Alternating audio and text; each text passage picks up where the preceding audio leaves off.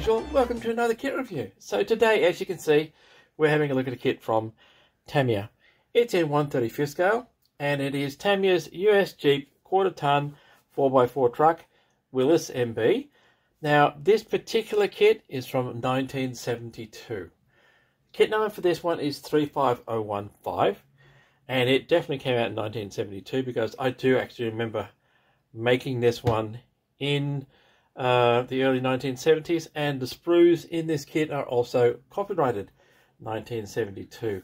So, according to Scalemates, this kit was also released in 1972 with Tamiya's older numbering system, which was MM115. So, it's possible to pick up this one and the other one. There's no difference whatsoever. Now, this particular kit was also released sometime in the 1970s, I think around about the mid-1970s, if I recall.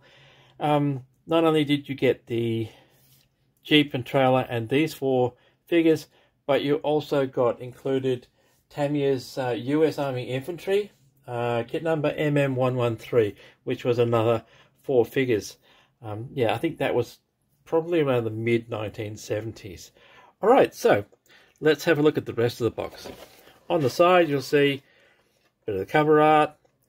This, I'm not sure what it is, but I think it may be an explanation to the different aspects of the Jeep and trailer. On the other side, you'll see advertising for four of Tamiya's 1970s tank kits. So you've got your Walker Bulldog, you've got your M4A3E8 Sherman. Notice how they've spelled Sherman with an A.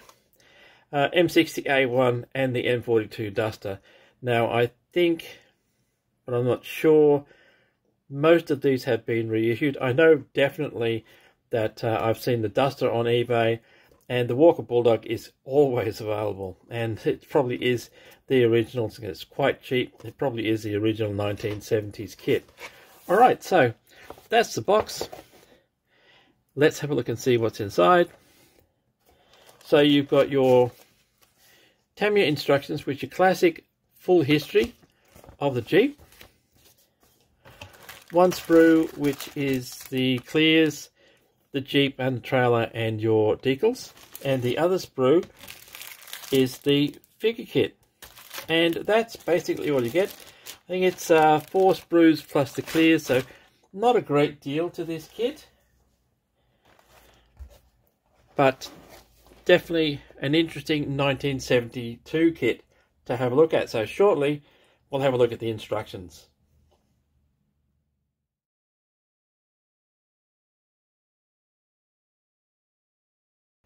So let's have a look at the instructions.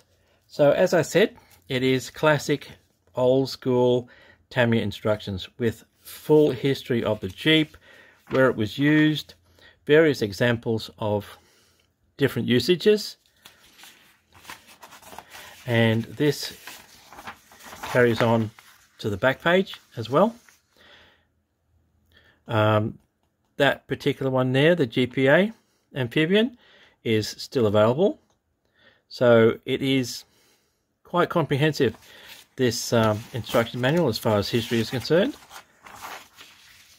And as with all classic Tamiya kits, it has a sprue layout.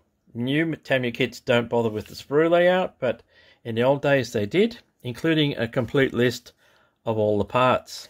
So that's very handy if you're new to modeling, to actually learn what these parts are rather than just stick them on. So let's have a look. So start with the main chassis, suspension going on, the main bodywork, and it does have color callouts, flat brown, etc. It doesn't have the Tamiya colors on them. So this is the beginning, round about early 1970s, I believe, is when Tamiya started to introduce its own line of paints, but it was early days for that. Picture here of the assembled model itself, in parts, of course. This is the rest of the body going on with the chassis and the spare tyre. Then you're putting the wheels on.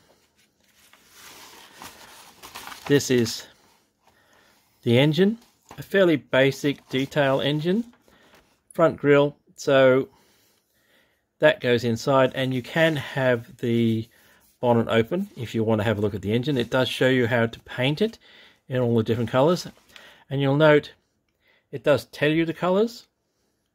So it does have Tamiya's usual marking, which is that dot thing there, and it does actually tell you the colors rather than give you just like X, F, whatever.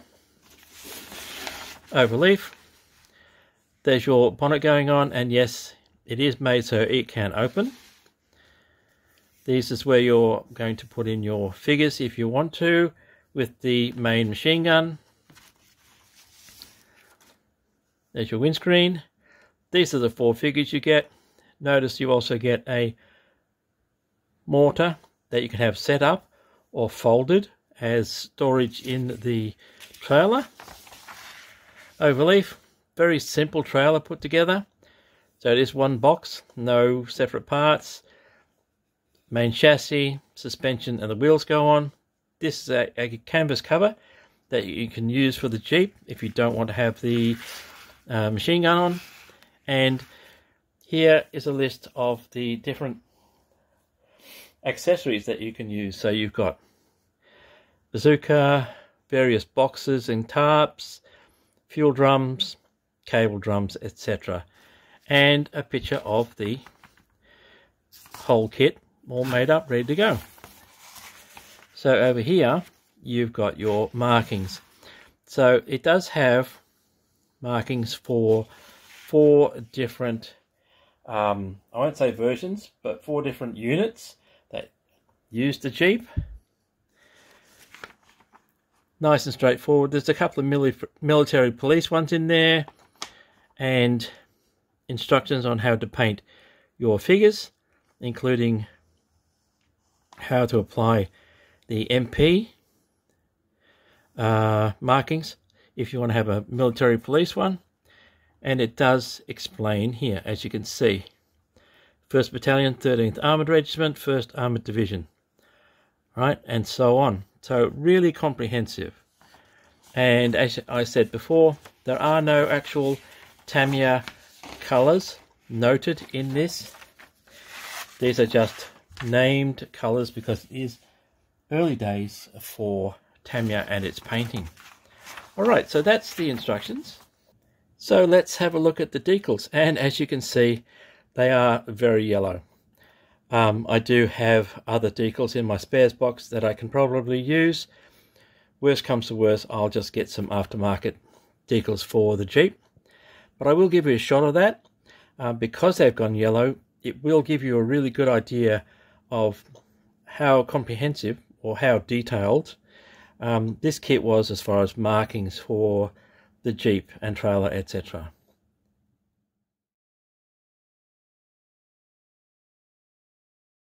So next we'll have a look at the sprues themselves.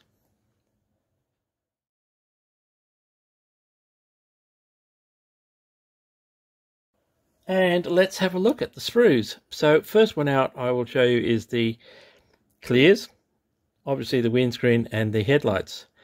Unfortunately, because this has been in the bag, and in the old days Tamiya didn't separate these out by a separate bag, it does have some minor scratches on the windscreen, but they're very minor. I might be able to polish those out. So I'll give you a shot of that.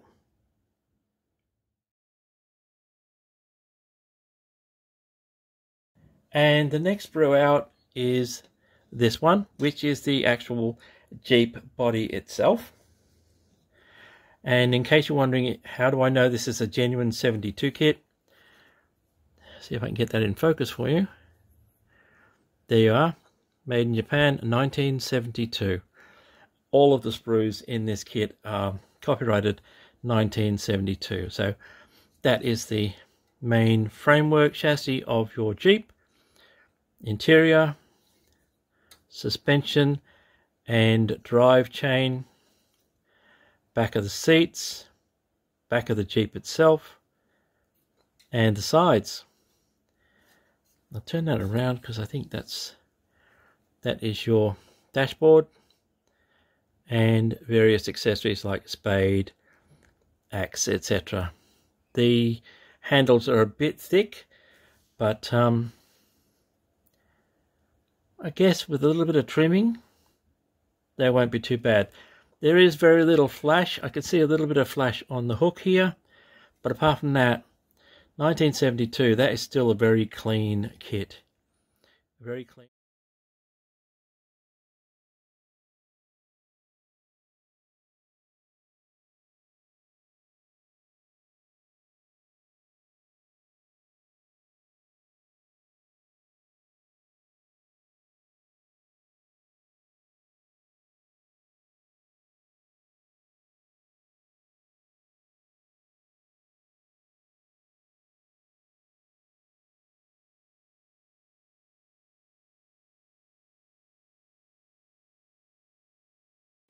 The next sprue is the trailer, plus of course the canvas hood and accessories. So again, 1972 copyright. That's your trailer framework and body. So it's one piece, one solid piece. Most of this sprue is just your accessories for the trailer.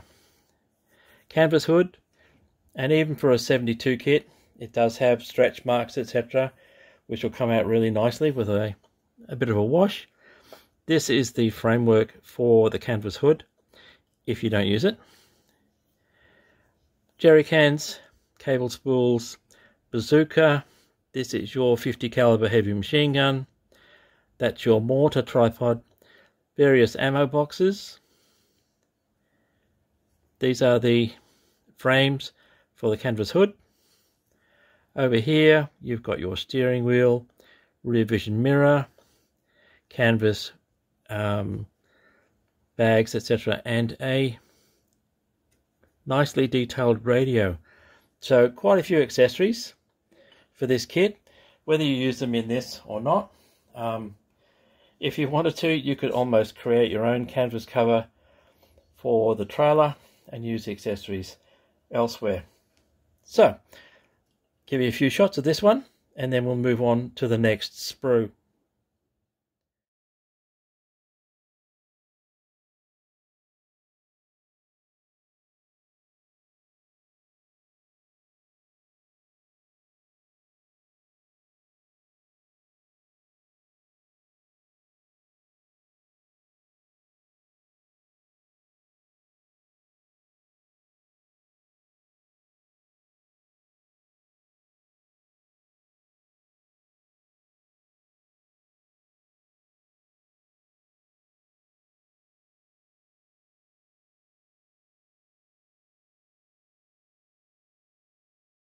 So next sprue is the wheels and the radiator. Quite nicely done. These are hubs for the wheels. You do get 7, 4 for the Jeep, 2 for the trailer, and 1 spare wheel for the Jeep. Let's have a look.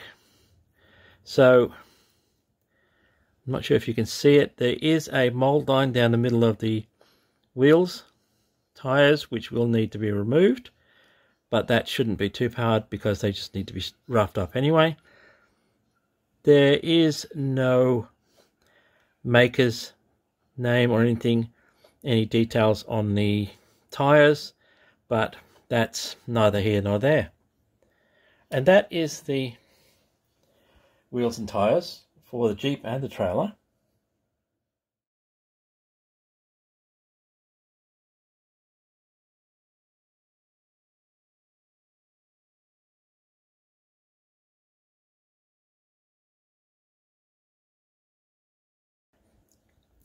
So this is the last sprue in the kit. There is only 4 main sprues plus the clears. Very straightforward build, I think. Most Tamiya kits are anyway, so no one should have a problem with any of these. Let's have a close-up look. So, comparing these guys to modern figures which are highly detailed, the detail's probably a bit soft, especially around the faces, but they still will come out not too bad if you paint them up. So this is the driver figure. As you can see by these arms, there is a bit of flash along the mold line. Nothing unusual about that for figures even today. This gentleman here, again, the detail is a bit soft, but it will come up quite nicely. He is the assistant driver. He's the guy sitting on one side with his leg out. Let's have a look at this man. So this guy here is the, according to Tamiya's instructions, he's the commander. He's actually the guy with the 50 caliber machine gun. You can tell by his stance. There is a bit of flash there, as you can see. He's leaning back a bit, firing the machine gun, or ready to fire the machine gun. And this gentleman here standing, he would be more likely the commander, because he's the guy who's pointing, shoot over there, go in that direction. But the detail, as you can see on the uniform, is quite soft. The faces have some detail, but it's not modern, crisp, sharp. But like I said, paint these guys up and they should come out not too bad at all. So let's have a look at the rest of this sprue. So their helmets, of course. That is a stand for this guy here. So he stands upright. You get water bottles, grenades, Garands, and a Tommy gun and bayonets. So the detail on the weapons, that's very soft. So luckily I do have replacements in my spares box, so I can replace these with something a little bit crisper and a little bit more detail. So that's what I would recommend. But if you don't have those, you can still use these. 35th scale, paint them up correctly, and you probably won't have a major drama. So that's the last sprue in this kit.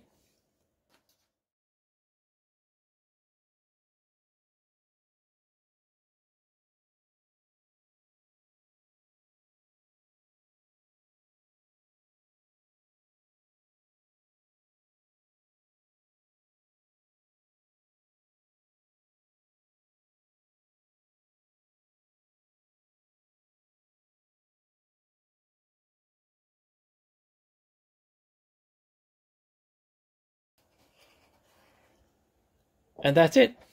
That is Tamiya's US Jeep quarter ton 4x4 truck, Willys MB. Kit number 35015. Came out in 1972. How much did this one cost me? Nothing. I was given this one.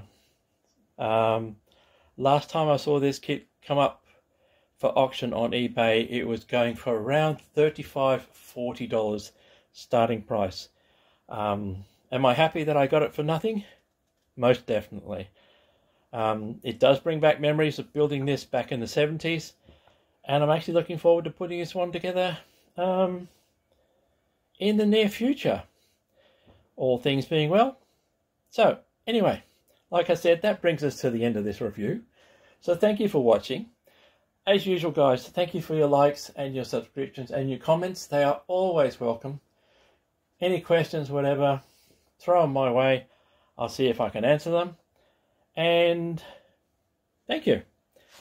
As usual, guys, until next time, stay safe, stay well, and I will see you later.